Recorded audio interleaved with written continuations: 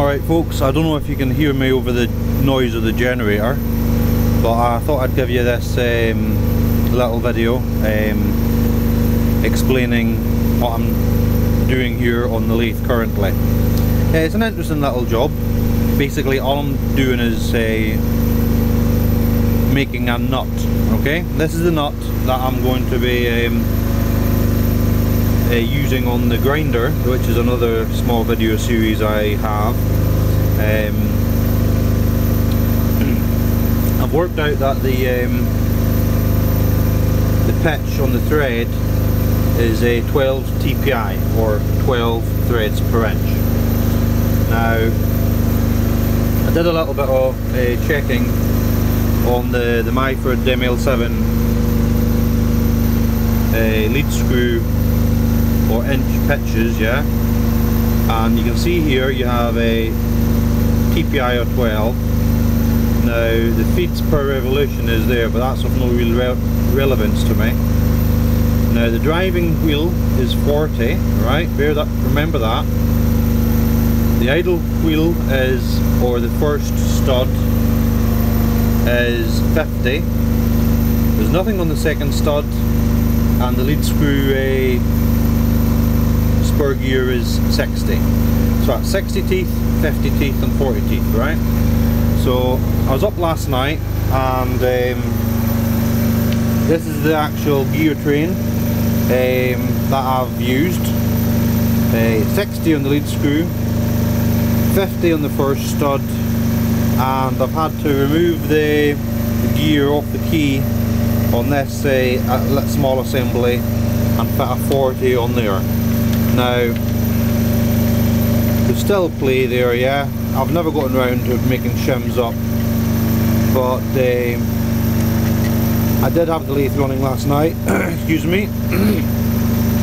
I'm still getting over this cold. I've still got a chest infection, yeah, so pardon me if I have to make some noises during the course of this video. Right, so that's the setup, right? I think it's correct. We'll see, okay? The other thing I had to do, which was a job that I had been meaning to get around to, but just I'd never found the chance, was to fabricate a small Allen key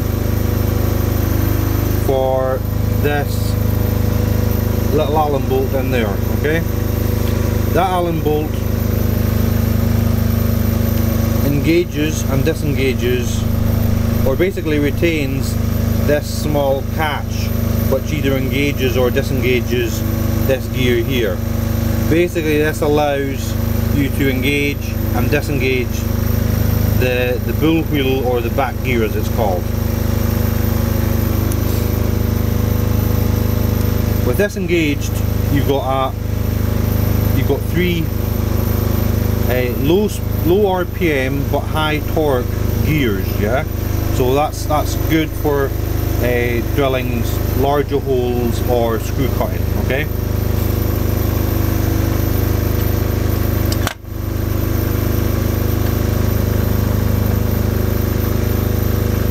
Now, so that was two jobs I did on the setup last night. The third job was grinding up this small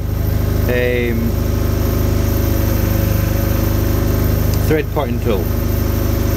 As you can see, it's tiny, eh? But the hole I've got to get inside is pretty small. I would normally use a tap, but I don't have a tap of the correct pitch or diameter,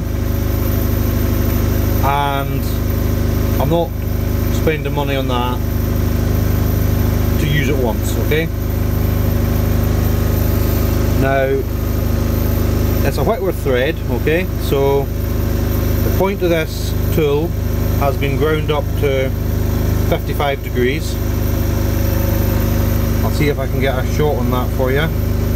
I'm not entirely satisfied with the tool, but I think it will do. The light conditions here are pretty poor, but I'll try and do my best for you. Right. basically you can't see any daylight between the tip of the tool and the thread form gauge. Okay, when I had the tool out when I was grinding it last night, it was pretty accurate. I'm quite happy with it. It took me quite a while to do. Getting the relief was one of the largest issues. You know, the hole is small, the curvature of the hole is quite acute, so the relief on the underside of the thread also has to be quite acute, you know, just so it fits in. Now there's a fair bit of meat to be removed from this tool. The relief on the back also needed dressing up, and it took me a few attempts to get it down to size. Now whether or not that's going to snap now when I try to cut with it, or if it's going to deform, I don't know. Okay, we'll just have to see what happens. Now I've estimated, well, I've measured the depth of the nut is 9mm. Okay, I'd like to give a mil or mil and a half, maybe 2mm as a face washer on this end here, yeah, before I part it off. So in total 11.5, 12mm. Okay, I've measured from here, the point of the tool to there, that's my maximum depth, right? That's 12mm. With this front of the tool though, I'm basically nearer 15mm. The depth of the hole is currently 15mm, so it's a little bit close for my liking. I don't have well, I do have a tool actually. I'd ideally like to put a small recess at the back, but I don't know if I'll go ahead with that at this time yet. My first order of business is to drill the hole a little bit deeper, and I'm set up to do that now. So without further ado, I'm going to turn the lathe on. Alright, okay, as you can see, it's running in the slowest gear possible. It's but everything seems to be running sweet. There's very little noise coming from the change gears, not a lot of vibration.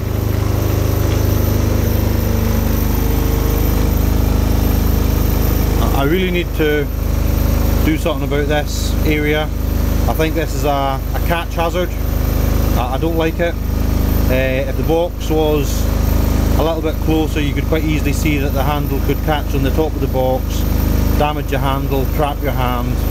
There's all sorts of concerns there that I'm not particularly satisfied with. So I need to, I'm not talking about putting a guard around here, but I certainly need to make this area, remove the clutter from this area, put it that way. Now here's a couple of the recess tools that I've got. I might actually use them yet, but we'll see. Yeah, they'll need to be ground up a little bit. They're quite blunt. Oh, sorry, I wasn't in the camera focus. This is the recess tools here. They're quite blunt, and I'll need to grind them up. So I've also got this little one here. I don't know where I got this one from. I've had this one lying around in my toolbox for a fair while now. That's more no, sorry, once again I'm holding it up for my vision and not the camera. That's a little boring bar I've got, but it's a little bit too wide to fit the bore that I'm currently working in. So this one is too good to waste, so I'm going to head on to that one. I'll maybe grind one of these ones up. Right. Let's see if I can get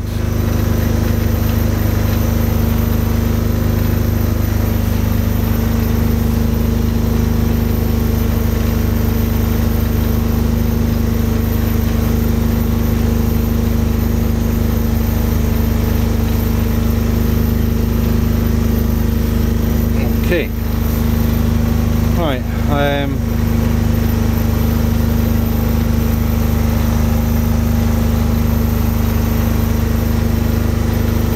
I'll give it a squirt of some oil.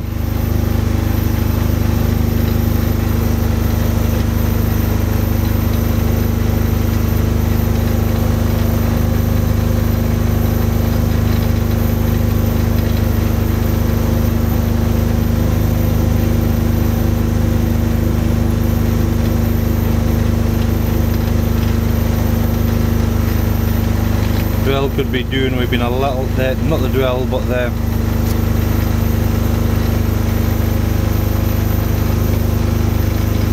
chuck could be running a bit faster for this operation, but I'll just pick at it.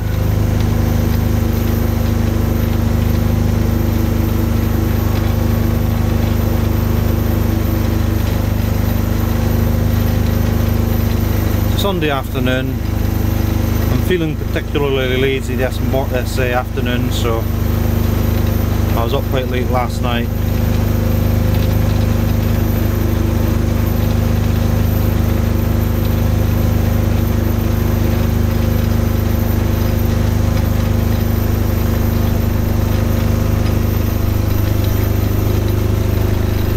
Right, I might have to speed this up a little bit. Bear with me.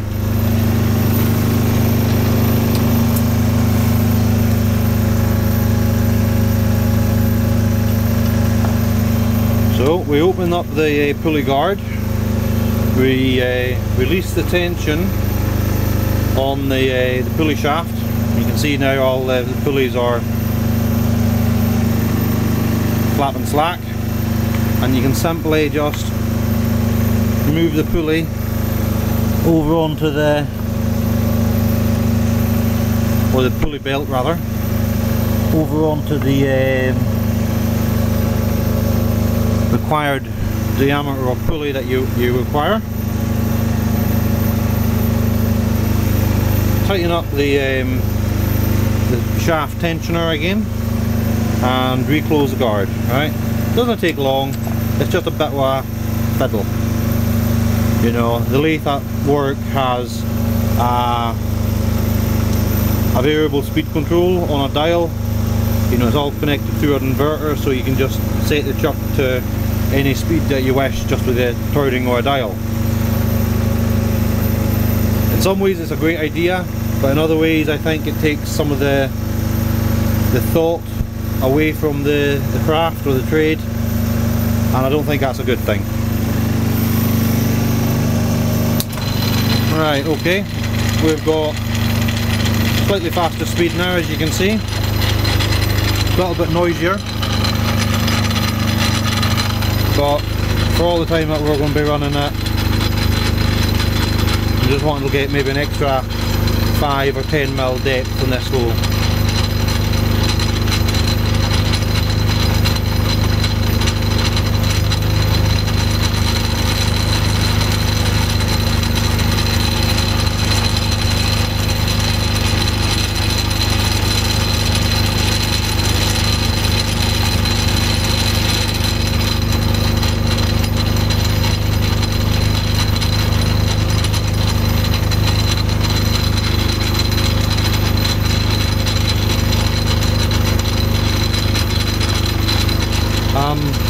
One of the things I'd like to do in the future is either manufacture a new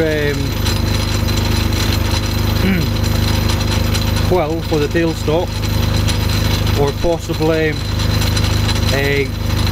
have this one removed and then get the graduations or increments marked on the barrel, just so I can have a indication of how far I've drilled a hole, or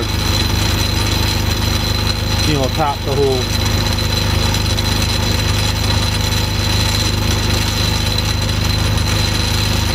Now this is actually a shaft of a large bolt, so it's pretty tough, and when I initially drilled the hole I did a centre drill, a pilot hole, and then I drilled it out to size. All I'm doing at the currently is making the back of the hole a bit deeper, just for clearance for the boring bar, okay, or the thread cutting tool. And it's slightly undersized, so I won't be affecting the diameter of the actual the hole which is taking the thread.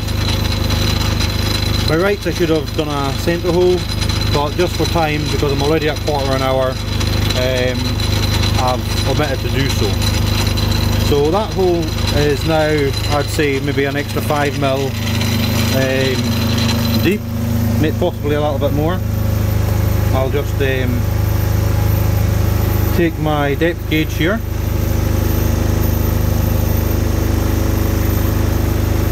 Bent nail. Excuse me, I'm still not very well there. Yeah, so I'm feeling there now just for the beginning of the step,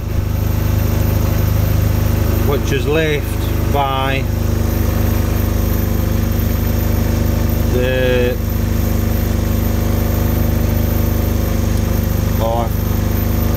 correct term fails me, but this point here on the drill, that's the point where she cuts at the full diameter, and then after that it starts tapering off to the point, okay?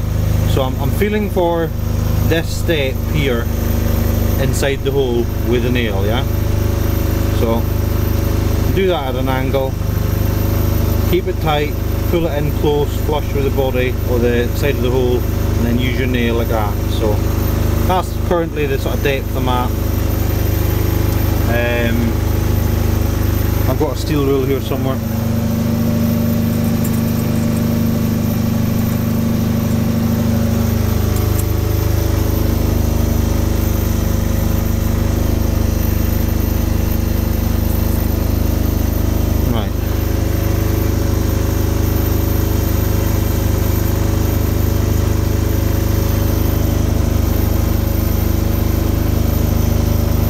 That's only reading about 15 there at the moment, eh? So that's not satisfactory. I need to take more off than that. So I'm going to leave it at that now, folks, because I'm already fast creeping up on 20 minutes. I'm going to carry on working on this now, and when I'm ready to start the screw cutting portion, I'll maybe set the camera up and show you some of the footage of my screw cutting. So until next time, hope you've enjoyed the video, and see you soon.